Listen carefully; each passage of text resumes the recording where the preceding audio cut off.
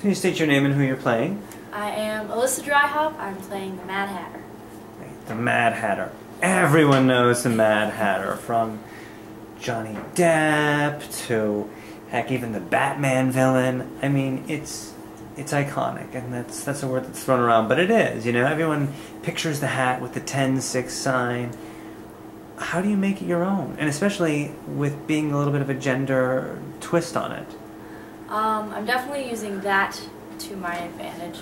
To my advantage in the sense that, since I am a female, I have a lot more female attire. So I've worked some of that into my costume. Like, you know, I have like big black heel boots and everything. I think that makes a little bit of a statement. I'm also trying to take what I know of the character from different adaptations. Like Alice is one of my favorite stories. I saw like the original Disney cartoon, then Tim Burton's adaptation. I've read the book series The Looking Glass Wars by Frank Bedore, which is a huge new take on Alice in Wonderland. So I'm trying to take different elements of those and work it into the character. Like one thing I do, I change accents very frequently. I just know, like in the Tim Burton Alice, Johnny Depp's Mad Hatter, for example, he'd be very light and happy and then have a Scottish accent occasionally. I wanted to take that to a whole new level and then try to bring in a little more general madness into it. Like maybe I am slipping into a little bit of a, I don't know, weird place, maybe. So let's talk a little bit more about the costume. How did you help to make that your own, and tell us a little bit about it besides the crazy spiked heels? I wanted to use, I was inspired mostly from the original Disney cartoon and the Tim Burton adaptation, and I wanted to use those colors, but I wanted to incorporate them both to pay homage to both of them. So I do splash, I'd have two green parts of the costume, like the original animated movie, and then one thing I loved about the Tim Burton costuming was that they incorporated orange into it, because orange is my favorite color. But they did it with the hair. I have these big orange pants, but I wanted to be dapper, so I got a suit jacket and the tie and the vest and the button-up shirt. I'm very colorful. Oddly enough, the jacket is just a silver, but everything else is just a lot of color. But color that doesn't quite go together. It almost could, but not quite there. So, the story is 100+ years old. Why keep doing it?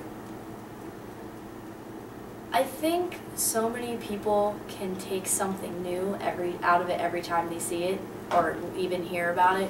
When you're a kid, all you think about with Alice is this girl is going on this fun, weird adventure, and there's all these colorful characters and different people, and it's, you know, fun, little bit of danger.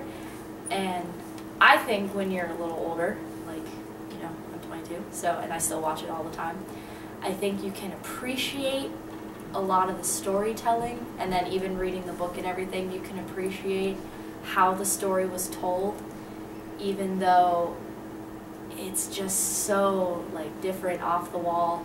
I've had people tell me before, they're just like, oh, I don't like Alice, it's like it was conceived on drugs or something. I'm like, no, it's just somebody tapping into a whole nother region of their imagination and just putting it out there for everyone to see. So you really, I feel like you appreciate that when you get older, so there's always a reason to keep going with the story. So what has it like been working with this production and with Laugh Riot that, you know, is different from other theater work that you've done? Laugh Riot in general, I feel a lot more comfortable to try whatever I want.